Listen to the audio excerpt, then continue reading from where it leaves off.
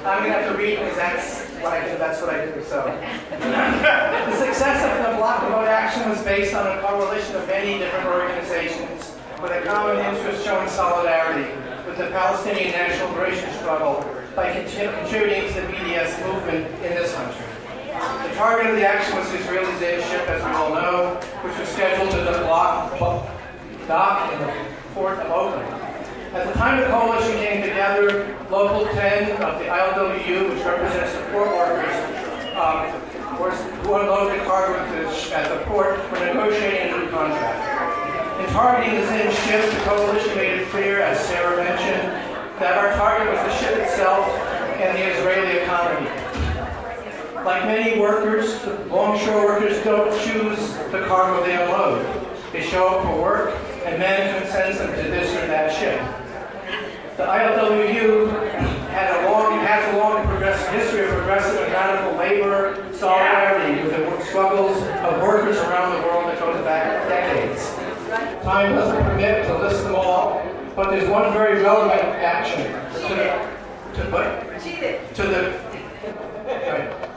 we can take 10 minutes and shout out all the other slogans, all the Mumia, Iraq, it's a long list.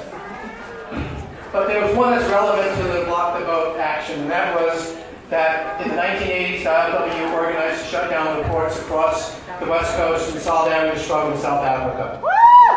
That was the BDS model that we looked to, and that was created in South Africa. So that says a lot about what BDS is going to do and is doing.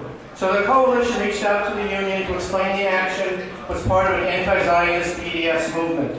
Coalition members went to the union dispatch center, handed out flyers, and talked with workers about the planned action and the issues behind it. So when the day came for the action, the workers were informed of what was going on. The plan of the coalition was to set up community picket lines at all their entryways to where the workers entered the port. The ILWU could invoke in their contract a clause that says if there's an unsafe working environment, they don't have to cross and go to work. So the plan was to make, that's what we did. We created an unsafe working environment and,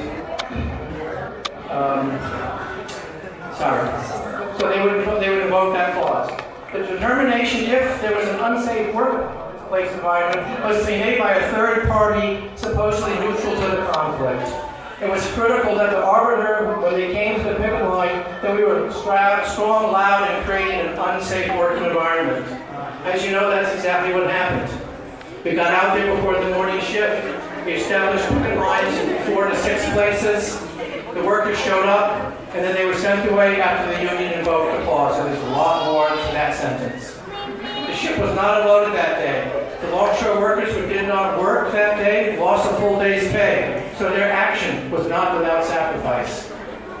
The action, while very modest in the history of the struggle for the liberation of Palestine, demonstrates how a coalition of forces came together officially and unofficially with a plan and a realistic understanding of what the factors were in shaping the successful action. Long live international solidarity. An entry to one, an entry to all. Down with Zionism. Long live Palestine.